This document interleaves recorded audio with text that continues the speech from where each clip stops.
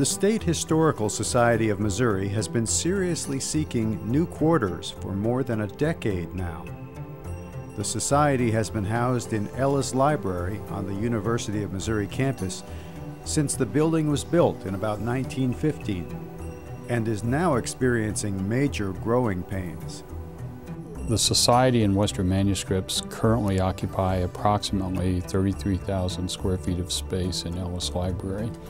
We think we need 4 to 5 times that amount of space. One of the big challenges we face, for example, is displaying our world-class art collection. We estimate that at any given time we can display less than 1/2% of what we hold. And these are really incredible pieces of art. Well, the primary challenge is, of course, space, because we have a huge collection, over 12,000 objects, and very little space to display it.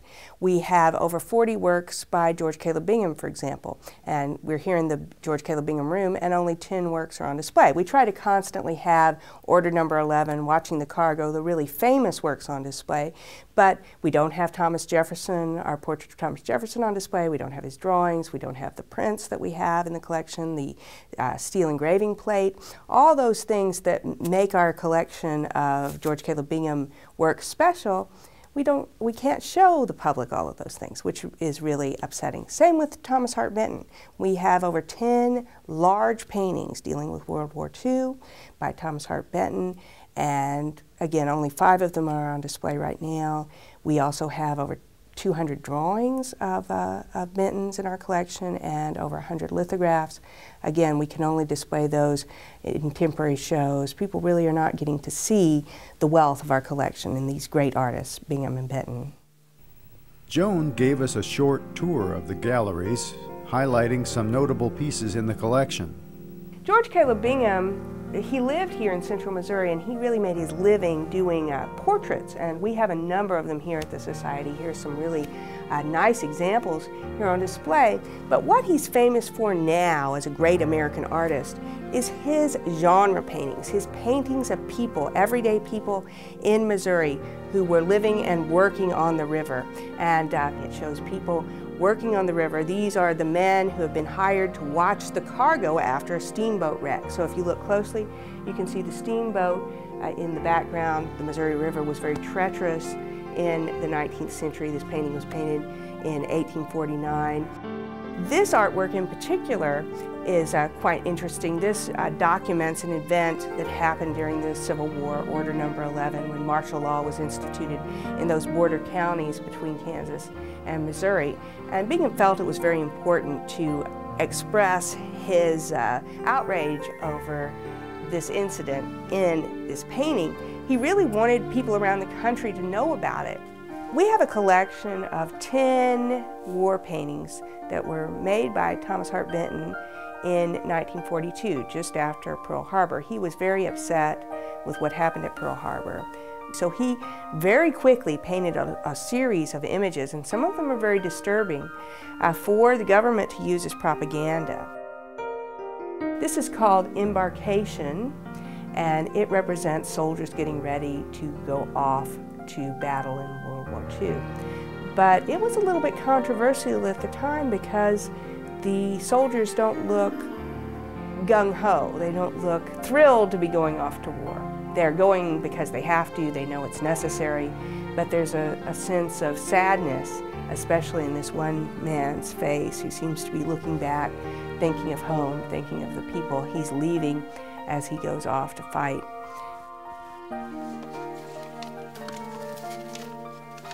Seth Smith manages an enormous newspaper collection, dating as far back as the 1800s. But his department is also faced with space and preservation challenges. We're facing some real storage issues with our microfilm, as well as with our old hard copy newspapers that we're preparing to be filmed. Our back shelves are just stacked with these old papers. Some of them are, priceless documents from the 19th century, and there's not a really good storage mechanism for those anymore. So for these hard copies, we need pretty much twice as much space. we get a lot of microfilm in each week, and sorting through that film, there's no good storage area or place to do that. So a lot of the sorting has to go on at our desks, where preferably that would be space for folks who are looking at census materials. And so it's been difficult, especially since there are a lot of dual uses we've had to engage in, especially for microfilm storage. Our microfilm reading area is also our microfilm storage area, so it makes it complicated when people are actually searching for microfilm and it's very dark for the folks who actually need to read the microfilm on the microfilm readers. So yeah, we could use 2 or 3 times as much space in our department right now. And then there's the reference library, where genealogists come from all over the country to conduct family and community research. We have a large collection, but we're constantly having to shift that collection because we don't have enough space out here. And that doesn't make it very much fun for patrons, especially since we have older patrons that have to get all the way down on the ground, or we have 7-foot shelves, having them to get all the way up and have to use ladders and stuff like that. That's not fun either for anybody.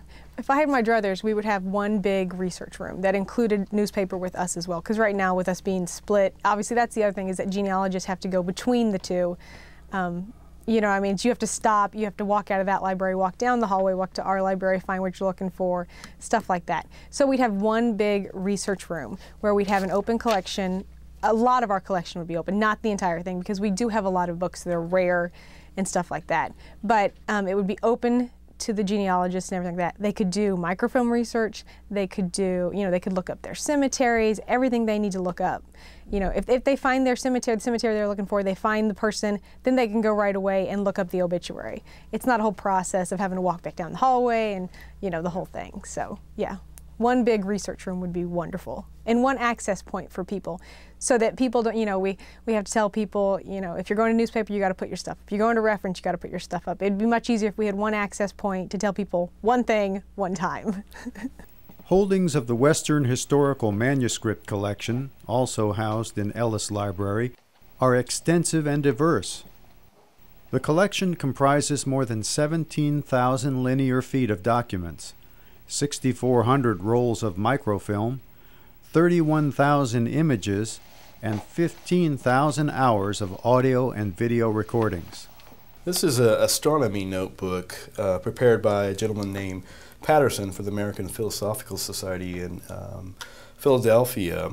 He created this astronomy notebook for the Lewis and Clark expedition so they could figure out where they were longitudinally and latitudinally speaking. But basically it's a set of mathematical formulas to figure out where they were traveling. And so this actual piece went with the expedition. That's one of the only pieces we have here in the collection that actually traveled with the expedition. Our holdings, start from the early territorial period, Missouri territorial period, all the way up to almost present. Our collections range from that distance. So what we are basically is a primary source repository. We collect primary sources, basically the raw materials that historians use to interpret history. These are letters, diaries, photographs, scrapbooks, all these kind of documents that were created in the past, and a primary source is that document created from that time period. So if you're studying the Civil War, letters written during the Civil War, those are primary sources. And our collection is really quite wide-ranging. As we are now, the reading room for the reference materials and the newspaper materials, and us over here, they're all integrated. I mean, it's all Missouri history. And it's unfortunate that if a researcher comes in, wants to look at newspaper, microfilm, and if they want to come over here and do some research in manuscripts, they actually have to go outside the building and come over here. So we've thought about those ideas too, and in a new facility we'd like to have a more shared reading room area where we still have to maintain some security for some of the rare materials that we have over here, but it would be like across the hallway where they wouldn't have to go outside the building, and there'd be a lot more integration, I think, between the different types of materials that we house here and make available. In just 6 years, the Society will celebrate its 100th anniversary. The masterpieces of Bingham and Benton, the priceless papers of Lewis and Clark, and the jewels of our own family histories hopefully will be in new quarters right here in Columbia, Missouri. We hope to locate a new building for the State Historical Society so that it is accessible to students of the University of Missouri Columbia campus and faculty members. We envision classroom space, at least 2 classrooms in that building so that students could take classes. But we also want it accessible to people who might be coming in off of Interstate 70 and who are tourists who want to see some of the artwork that we hold, to researchers who might want to come in and do family and community history, but also to groups. We're talking about a building in the neighborhood of 150,000 square feet of space. We're talking about a building somewhat larger than the library, the public library in Columbia. We need a full city block, and there are not very many full city blocks in close proximity to the university. I discovered the State Historical Society of Missouri as an undergraduate student in the 1960s, and I've been coming here to do research for more than 40 years. I think I ended up as the executive director because I hung around all the time and they just thought they ought to put me to work. It is a place of endless interest.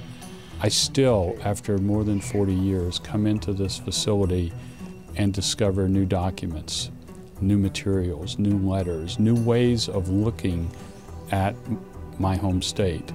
And I would invite the residents of Columbia, and indeed the residents of Missouri, to come to the State Historical Society of Missouri and to explore with me the richness of this state's heritage.